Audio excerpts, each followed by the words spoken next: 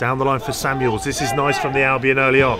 Samuels across, begging to be tucked over. There's Peupion. And that is the opener. The dream start for Shannon Ruth's side. Understandably, he's got a massive smile on his face.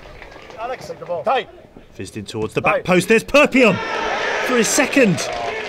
That's a really smart volley. It was fizzed in and really good execution to direct it the other way and double the Albion's advantage.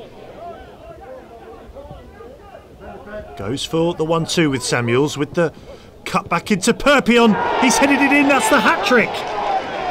Back in front with just a minute of the 90 left. Well, it's another mega move on this near side. And Cam Peupion applies the headed finish for a perfect hat-trick.